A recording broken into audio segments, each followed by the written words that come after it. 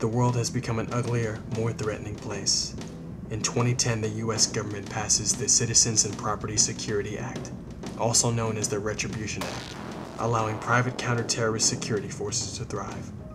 Above the law, numerous retribution teams arise, some for justice, others for whatever dirty deed a client is willing to pay for.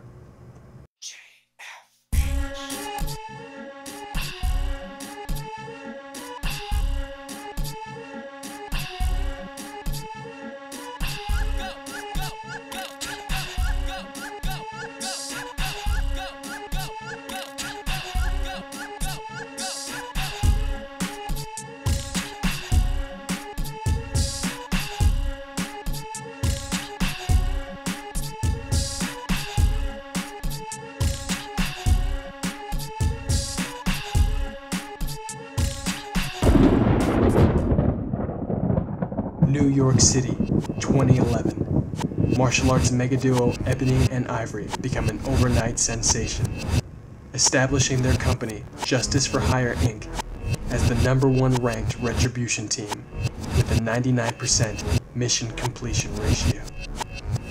But now, competition is on the rise.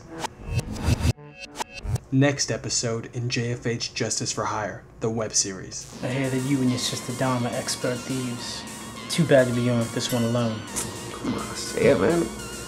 And a poor hamstring. I've only slept like an hour. There's no room for stupidity. Stupidity, come on, man. I'm Nico. Stupidity. Oh, what are you talking about? Stupid!